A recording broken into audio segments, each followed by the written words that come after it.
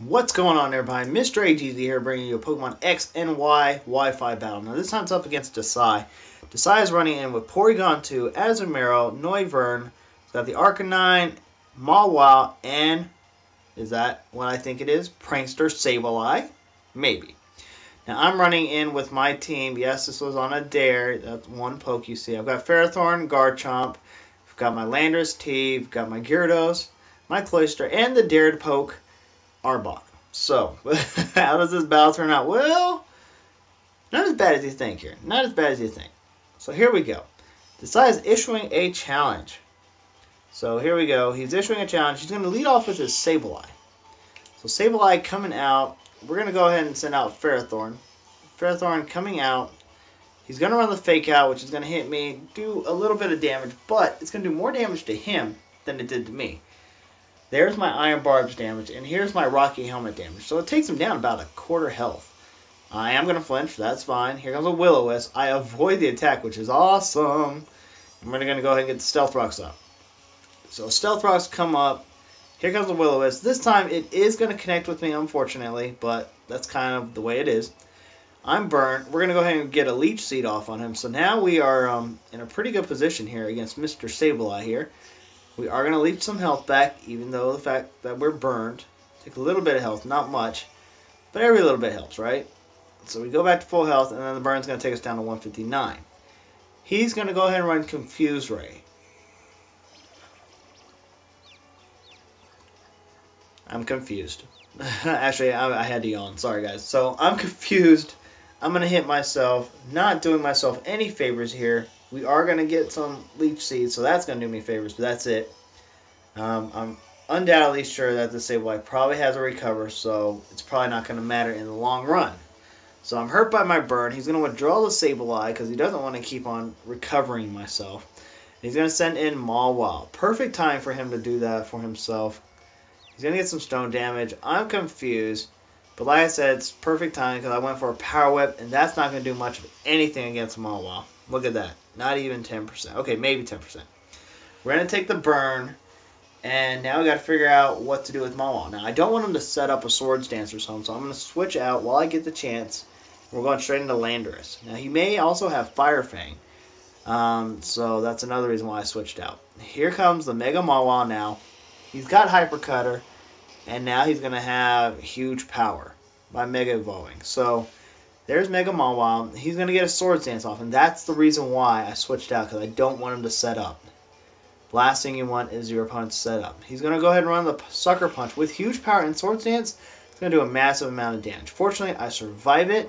We're going to go ahead and run this Earthquake, and Earthquake, fortunately, is going to be able to finish off the Mawile, so we're in a decent position. Decent is the key words, okay? Here comes the Azumarill. Azumarill can finish me off with an Aqua Jet. He's going to get the stone damage, and here comes the Aqua Jet. That's going to be more than enough to finish off my Landorus, so Landorus goes down.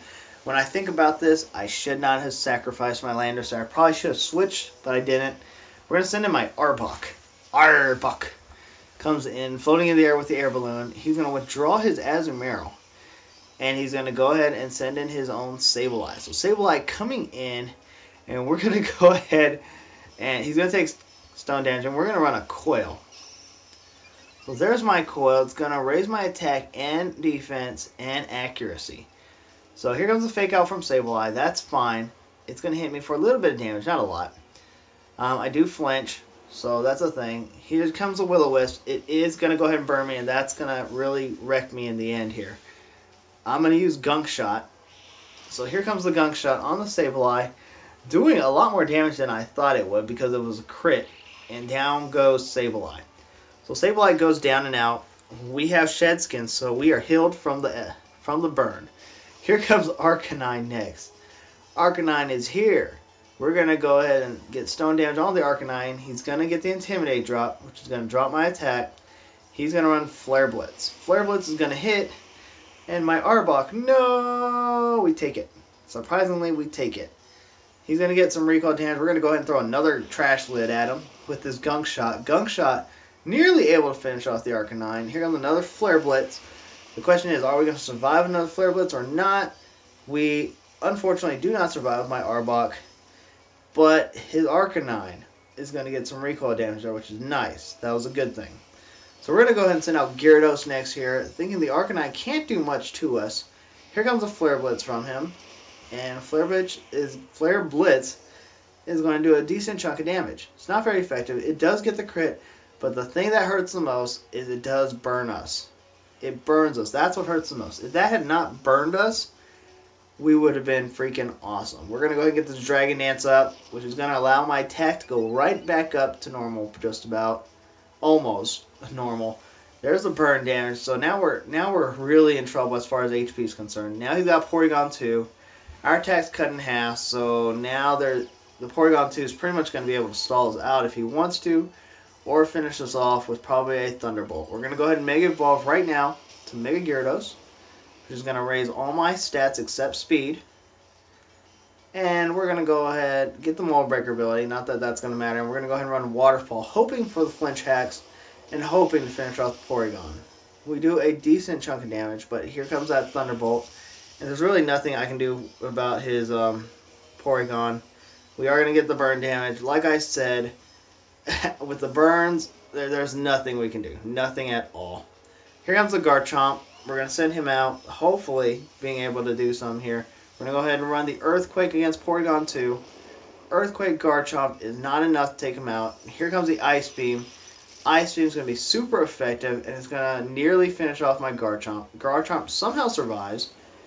We're going to run this Earthquake. However, with that being said, there's not much else I can do here against the rest of his team. Not with 8 HP and an Azumarill waiting in the wait. Here comes the Azumarill. He's going to go ahead and get some stone damage. I know an Aqua Jet is imminent, so I'm going to go ahead and switch out right now. Go straight into Ferrothorn. So we can go ahead and get that little damage on him. Here comes Ferrothorn. Here comes the Aqua Jet. It's going to hit me with the huge power boost. It's going to do a little bit more damage. But here comes the Iron Barbs and, of course, the Rocky Helmet damage. So that's going to take him down to half health. I am going to suffer a burn. And now the question is, can I survive any attack from Azumarill? It's not going to matter because he's going to withdraw. And he's going to send out Noivern. Noivern. Oh my goodness. It gets worse and worse and worse. Noivern comes in. We're going to go ahead and run a Power Whip on Noivern. That's only going to do like a quarter damage because he quad resists that, I believe. That was a crit. That's how bad he resists that. So, Noivern's a thing. Here comes a Flamethrower. I forget Noivern's pack that sometimes. And that's going to easily take out my Ferrothorn. And that's unfortunate because I probably should have kept him for the Azumarill. But I didn't. But my other choice was Cloyster, and I really didn't want to switch into that Flamethrower. So Cloyster comes out. Here comes a Flamethrower. That's going to be more than enough to take me down to 28, and we're burned. The burn has been kicking my butt. So that's going to drop my attack. That's not what I need. If I had not gotten burned, I might have been able to do something about the rest of his team. But as it is, that burn is going to wreck me. Takes me down to 13 HP. We're going straight for the Icicle Spear to finish off the Noivern. But because of the burn, we're not going to live long enough to take out the rest of his team. So that's unfortunate. Here comes my Cloyster. We're going to die to a burn. So now we're left with our last poke, Garchomp. Garchomp's going to come in against Azumarill, and Aqua Jet's going to easily be able to finish us off. But you know what? Didn't do that bad of a job. Really didn't. Considering what we brought or whatnot, I did make some misplays, but you know what? It was still a great battle. I'm happy with it, and I know he is as well. So let me know what you guys think about this battle against Desai. I thought it was a very good battle, and I look forward to another one against him. Alright, remember the road may be rough, but the journey will be unforgettable. Until next time, catch 'em all.